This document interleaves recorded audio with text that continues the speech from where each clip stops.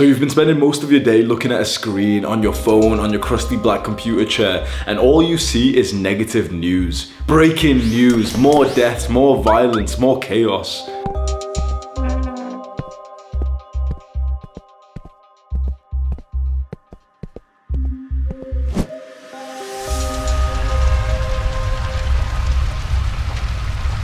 Is there any wonder why your mental health isn't great?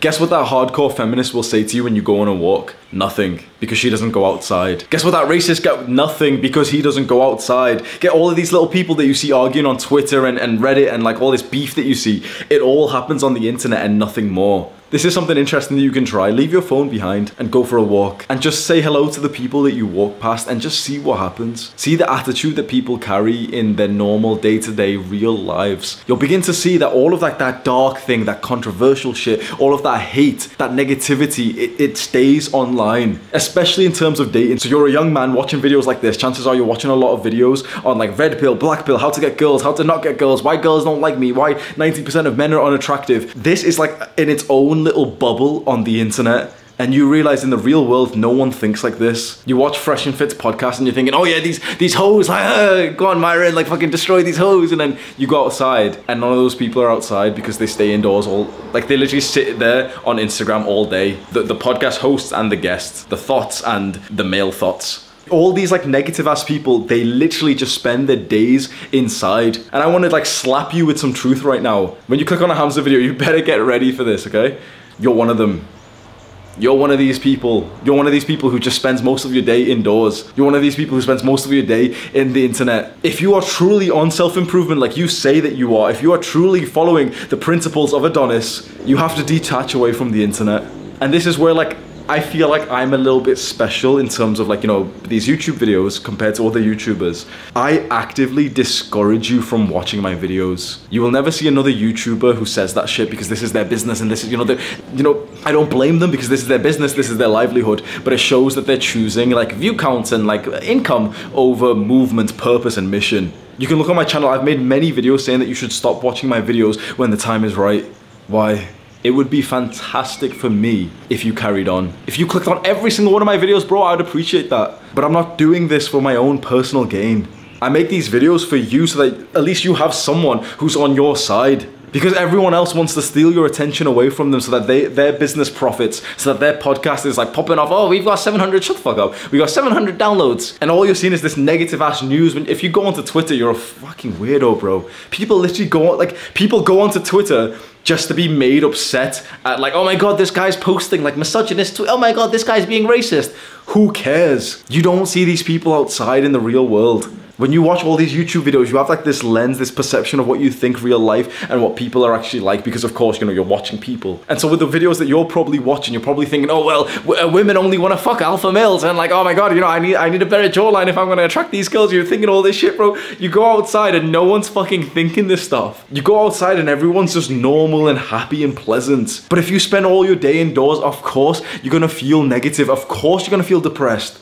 The real world is so much more positive than you think it is, but it's just so much easier and more comfortable to stay inside. But men grow from discomfort. If you're staying comfortable, you're not growing. I want to ask you right now, and I want you to be totally honest. How comfortable have you been over the last few months? And no, don't bullshit. My workouts have been kind of hard. I'm just shut the fuck up, okay?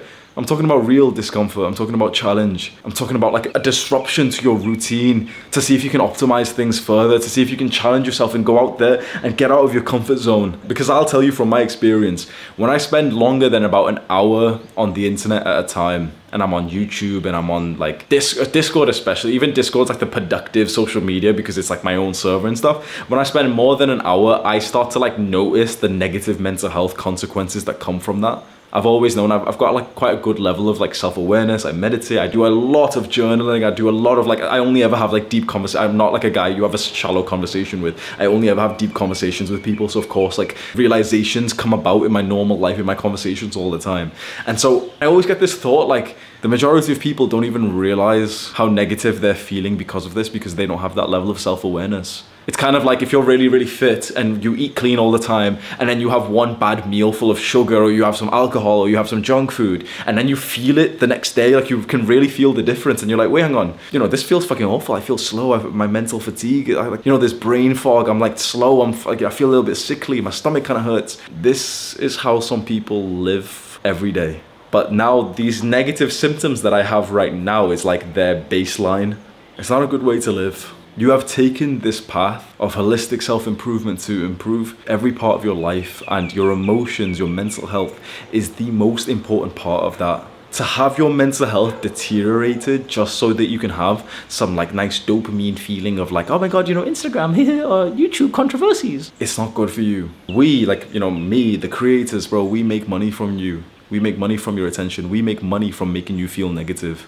And what I say here is in orders of magnitude. I'm sounding kind of smart right now. In orders of magnitude, more important, especially if you find yourself going down like subcultures of the internet. And that was my story when I was about 17, 18, and I discovered the red pill. And I'm talking about the real red pill, not like the shit that you might see on YouTube, like these little fucking YouTubers. I'm talking about the real red pill underground forums, like the type of shit that got banned from Reddit. And I read that every single day, and I posted every single day on this pursuit to become like the alpha male, and, you know, learn how to like game women, how to pick up girls and all this, to learn all of that. And you don't realize how much of your mind gets consumed and committed and tunnel visioned into like this specific way of thinking. And so you are so certain everywhere you go that, you know, this is how the real world is. Women only want alpha males, and like, you know, they'll act like this. All women will cheat on you. All women are thoughts. All women are hoes. And yet the real world is so much more positive and loving than it actually seems. And if you watch these kinds of like react videos of like dating and black pill videos, and, you know, it's all this like, oh, you know, girls are being so mean and so rude, and this girls are saying, oh, I only want a guy who's over 6 foot, bro. That doesn't happen anywhere near as much as you think. Like, you know, you see these TikToks, like people will share them onto YouTube saying like, oh yeah, see, this is the truth. Like, you've got to be 6 foot, otherwise girls don't want you, bro. That's some weird girl who's made a TikTok. You don't see these people in real life. You don't see these people outside. They don't go outside. These motherfuckers who make like weird ass, like anti-male, like anti-men content, anti-female content. These people who make any kind of like anti-person content, anti-gay, anti-trans, they don't go outside. The real world is so much more positive because all of the cretins, all of the hateful people, what do you think they're doing? Where do you think they get their biggest feeling of importance? None of these people, I want you to think of like these hateful people, these like negative ass people, they don't have the confidence to act like that in person. And so they stay inside in the safety of their homes, and they write about it on Twitter, and they make TikToks, you know, being like mean to each other, and you're consuming that. So you want to know like the quick fix, how to fix this? Press the power button on your phone. Press the power button on your fucking computer. That's it. It's that simple. It's that simple. It's not easy, but it is simple. And what's the real practical advice from like weird, like Hamza level practical autistic? I shouldn't even say autistic as it's not even an insult the way that I say it, but I do notice that I say it quite a lot when I'm saying like, oh, well, here's the advice I want to give you. It's autistic steps. Am I being mean to autistic people when I say that? I'm gonna check my privilege, bro. I'm gonna check my grammar. It's not even grammar, is it?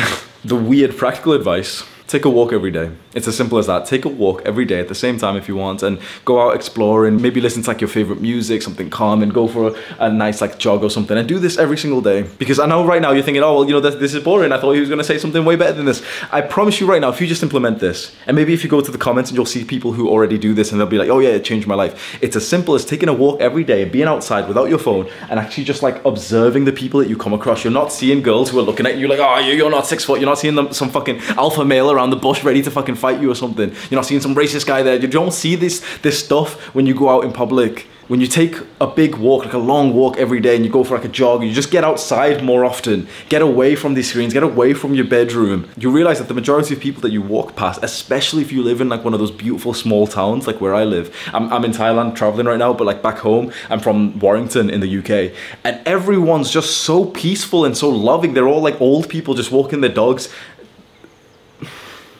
I really hope you can experience that, because at the end of that kind of like red pill, you know, like I was reading it every day, I was living in a different city. And my perception, of course, you know, living in the city compared to the town really makes a difference. But I remember my perception of people was so much more negative and so filled with like anxiety. And why do you think that was? I experienced totally, okay, this is gonna be the truth. I experienced like traumatic shit. Like I literally had PTSD from a racist attack that happened in 2018. I've mentioned the story, I'll briefly tell you. like on this video, but I've mentioned the story like so many times, but after the Manchester bombing, so if you can like Google that if you want, Manchester bombing, it was in 2018 in like Ariana Grande like musical concert. There was like a terrorist attack there, and after a terrorist attack, like racism and hate crime really spikes up, and I was working part-time as like a receptionist. I finished work at 8 p.m, go to the trains. I always used to work, like I had a little bit of anxiety before this, and you know, like a little bit of fear of like, not so much the dark, but like the racist. Our family's been hurt by racists and all everything, like. But I get there and there's like commotion in the train station where I'm taking the train back home. There's like this bald-headed guy and his friend, like his tall ass fucking friend. They're like screaming. And I kind of, you know, go around the corner and it's on my station, like my stop where I've got to go. But I walk past and I realize like he's screaming at this woman in like a hijab, and she's got like a little like child like this, and she's like, you know, trying to protect the kid and stuff. And it's fucking weird. It's like he's screaming at her. And you know, you might say, oh, well, Hamza, you know, it's your fault. You shouldn't have been the hero. Like every bit of advice you ever hear online in terms of, you know, what to do when this shit like this happens. I fucking hate advice when I see it, because it's like, oh, run away. Oh, there's danger, run away quickly and call the police. Shut the fuck up. Shut the fuck up, bro. If you saw that situation and you would have ran away, I'll call the police, bro. I'm supposed to tell you, oh yeah, stay safe, bro. You're a fucking little bitch. You're a little bitch. If you see like a racist man at like harassing a woman and you fucking run, I'll call the authorities. You're a little bitch. We're supposed to defend. So I tried my best, and I said some shit back to him, and I kept some distance away from him because he kept on getting closer and closer, and his friend had like a big ass fucking like wine bottle, and he was holding it up like, this is like one of the weird memories. He was holding it like this, like in his hands, like just kind of like getting a little bit closer, but he was also, his friend, the tall guy, was also saying like, oh, you know, it's okay, it's come on bro, it's okay. And the guy who eventually got arrested, and it's a whole fucking, and people think I'm lying about this, Google the fucking name. Sylvester Solocki. Google the name right now, Sylvester Solocki. There's like articles about him. The articles like mostly speak about the racist shit. They only like briefly mention, if you like really read the article, that he had a fucking 12-inch knife on him. And that's what he was trying to use on me. Every time he was walking towards me, leaning into his fucking waistline. PTSD from that moment. Especially related to public transport. I would take train, bro. I took my first like few trains years after. So that was in 2018, it was about 2021. And I remember, bro, you wanna know some fucking truth. You know, you wanna know like, you know, I'm a big, strong, oh, look at me, Hamza's got muscle, he trains Muay Thai and stuff, bro. I used to message my video editor Sam, right? I used to go on the trains, like sometimes I would take a fucking 3-minute train into town center. So there's a train station close to my house. I would take one into town center. I would be on the call with him. I would be texting him, like literally, like I needed him as like my accountability, like, cause I was fucking nervous taking a 3-minute train, and he would be texting me stuff like, you know, it's gonna be okay, like, you know, you're doing so well, like this is so new. There was a time when I took a train to Manchester, so like from my current town back to like Manchester, and I remember like I went for like a party in the middle of COVID or some shit, and I literally remember how fucking anxious and sweaty I was because of that. Why am I bringing this up? Because this video is supposed to make you feel safe. It's supposed to, you know, tell you that the real world is more positive. And it is. You are always going to be at risk for some traumatic event like that happening. And it's so easy right now to be thinking, oh my God, you know, oh, trains are dangerous, racist people. You know, it's so easy to think that. That was one event in 2018. In the last 4 years, nothing has happened. One day out of 1,000, the odds are stacked in your favor that these things don't happen. That you enjoy a very safe and positive and calm environment when you go out. But the reason why I bring this up is because my perception after this, so this was in my first year of university, just near the end of the first year. So I still had my second and my third year of university. That's when I really had like bad mental health, and I was really like anxious and really, you know, like I had PTSD, but I didn't actually know that I had it. I didn't know what mental health was at the time. And so when I would go outside, I had this like very negative, anxious filled perception of people and of the environment around me, especially of Manchester. Manchester's like, if you don't know about Manchester, it's like, it's a pretty big UK city, and it's very well known for like literal like gang wars and a lot of drug related crime and stabbings. It's like, it's a very like, it's a beautiful city full of beautiful people, but it's also got like a very like dark side to it as well. And so I'd be going out and I literally would always have this perception that, okay, well, I'm gonna meet someone who's gonna try and hurt me. It happened one day, you know, the whole train station incident. And for hundreds of days afterwards, I had that negative belief. Hundreds of days of my life we're contaminated with thoughts like this, and I chose to stay inside and miss out on life's opportunities and experiences. I dated a girl who somewhat, you know, she kind of knew what happened and stuff, and she didn't necessarily do this because of that, but she was just a very like serving kind of girl, where kind of she would go out and do things for us and I would stay inside. And you know, I never kind of like made it clear that that's, you know, why I was staying inside.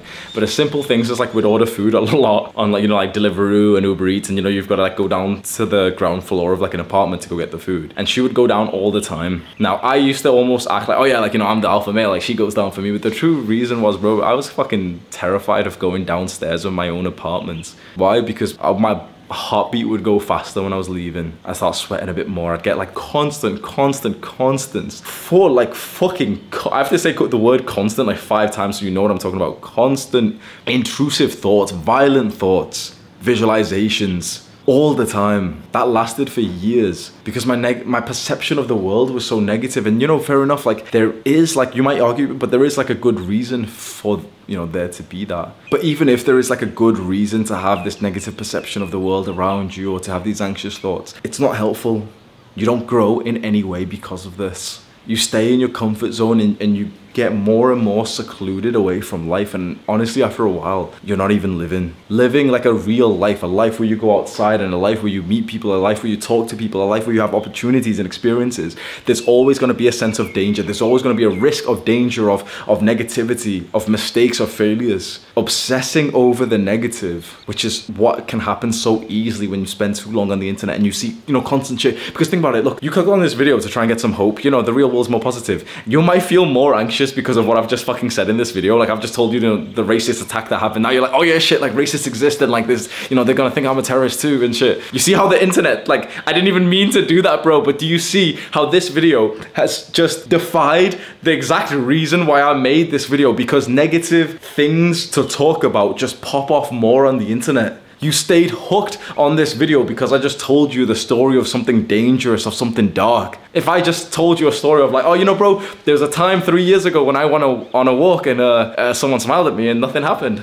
It would have been a boring ass video, but our brain automatically pays attention. It's like a part of our brain called the amygdala. And it's kind of like the lizard brain, that's, you know, like the Jeffrey brain, that's like paying attention to dangers of anxiety. And it wants to know all of the risks involved right now, so it pays attention. You've got to understand, like, the internet and all these software developers and these creators, we understand how like brains work. Of course, I'm not a scientist, I'm a bro scientist, but having just a small understanding of like how the human brain works, how like human psychology, social psychology, allows people to really like manipulate your feelings, manipulate your thoughts. I can keep you hooked onto this video for as long as I want because I can speak in a certain way that hooks your attention. If I told you another dark story right now, you'd be paying attention. And these things would stay in your mind, and the next time you go outside, the next time you go to a train station, the next time you hear someone's name is Sylvester, the next time you think about me in public or something, you get this negative thing of like, oh shit, like Hamza almost got killed by that guy. Like, I'm not sure if he was like gonna like try and kill me, but like he had the capacity to, I guess. He had a fucking massive knife on him, but yeah.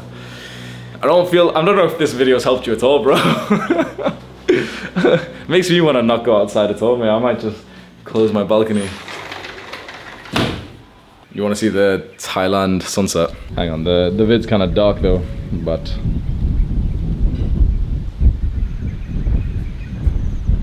I think this video has just made you more scared of going outside, so I apologize, my friend. It won't happen again. But try that practical advice that I recommended. Just in the daytime when you feel safe, just go outside for a walk in your community. Maybe start venturing a little bit further and further. And like, you know, this is the type of stuff, like, don't tell your mum you're doing this. But like, go outside to like streets you've never been to before. Go a little bit further from your house that you've never like walked to or ran to or cycled to. And just experience like different parts of the society around you. And just notice the people there. And even if there is some kind of like negativity, even if there is like a fear of danger, part of being a man and taking on the world is overcoming that, is facing those problems and dealing with them and not hiding away from them. Courage is a beautiful thing, and courage is the act of doing something in spite of fear. So I hope this video ignites some courage inside of you. You can subscribe to our channel if you want to. Welcome to the cult. Do the hard work, especially when you don't feel like it. Mwah.